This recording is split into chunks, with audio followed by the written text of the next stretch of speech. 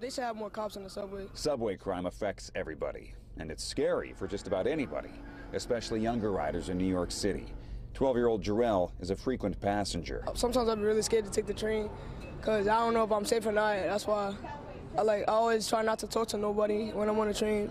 I don't look at nobody, don't give nobody the funny faces, nothing. I just try to keep to myself so I can be safe. The latest statistics from the state show more people are riding the subways than have in years. And with more people comes more crimes.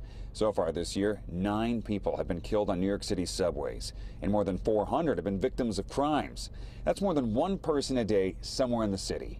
One of the latest incidents was a knife attack in Harlem. That happened Friday morning near the West 125th Street and St. Nicholas Avenue platform. What makes that case especially concerning is that police believe it was a random attack. A man in his 50s was stabbed in his upper back by a total stranger who for some reason wanted to argue with him. That victim needed a few stitches but is expected to be okay. Meanwhile, the attacker is still on the loose.